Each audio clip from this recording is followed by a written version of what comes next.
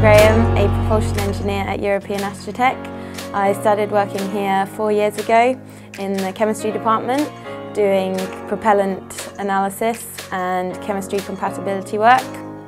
I'm also in charge of the educational outreach project at European Astrotech, which is based around high altitude ballooning. High altitude ballooning is a really good way of teaching kids about the space industry and engineering. We specialise in propellant and rocket fuel, which is obviously far too dangerous to take into schools. So instead, I teach them science and engineering through launching high altitude balloons to the edge of space. So it contains a lot of the same elements as we would have in a normal launch campaign, but none of the dangerous parts. So we're using balloons to propel ourselves to the edge of space rather than rockets. One of the lessons we do in our education outreach project is on tracking and telemetry. So this is really important for all satellites and also for high altitude balloons. So it's one of these parallels between high altitude balloons and the space industry.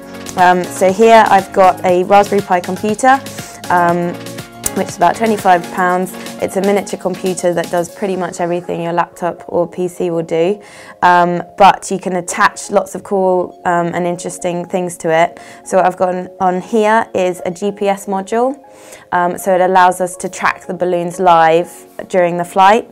And then on top of that, I've got what's called a sense hat. So this actually went to the International Space Station.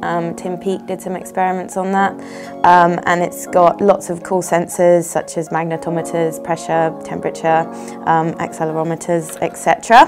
So lots of fun experiments you can do with that. And I'll just plug it in so you can see how it works. So this is the LED screen, and you can send messages across the LED screen. But what we're going to use it for is sending radio waves.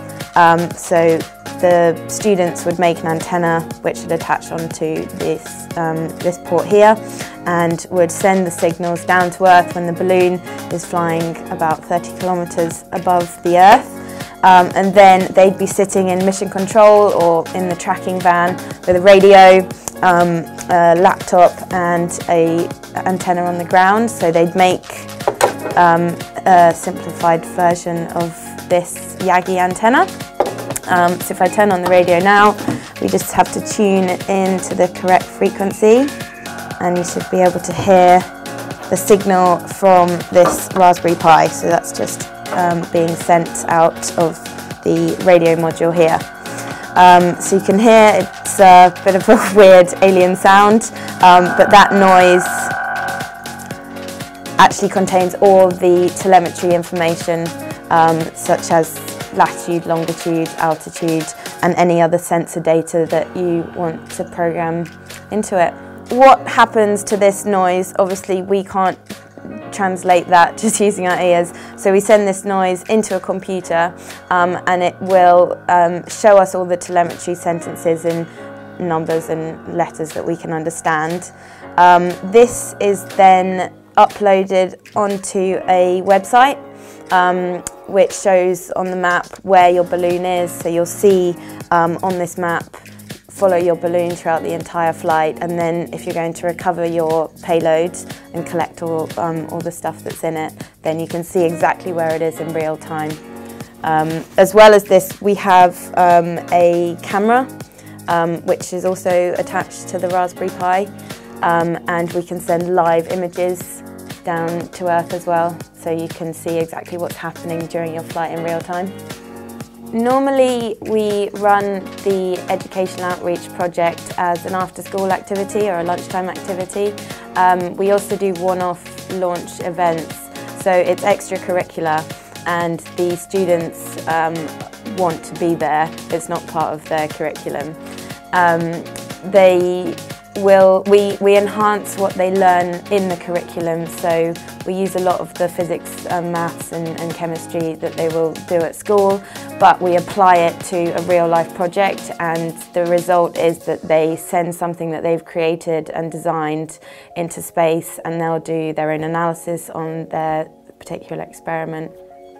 Unfortunately, we find that for these projects, only about 10% of the students are female.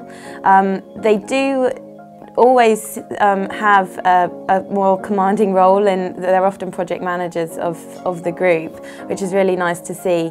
But I think there is a drop-off after GCSE of girls in physics and maths especially, and this is another reason for doing the project. We do it with younger students as well, and just to show them what physics and maths can allow you to achieve, and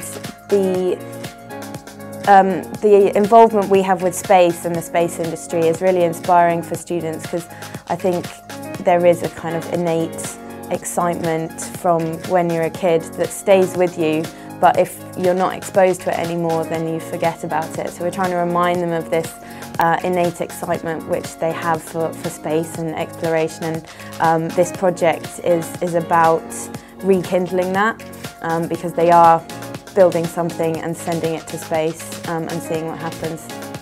It's easy to get excited about, it's easy for me to impart excitement to the students, because I myself am still very inspired by the space industry and how we can push the boundaries of space technology. It started when I was very young. I always wanted to be an astronaut, like pretty much every other kid, but that excitement kind of stayed with me, and I pursued science and maths because that's what I enjoyed.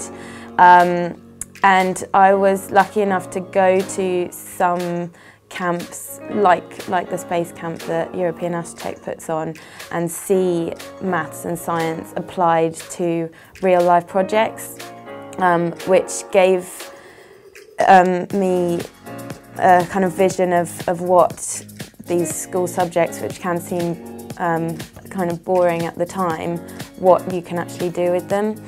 So that's the purpose of European Astrotech's Education Outreach Project, is to show students what physics and maths are actually capable of, and the hands-on applications.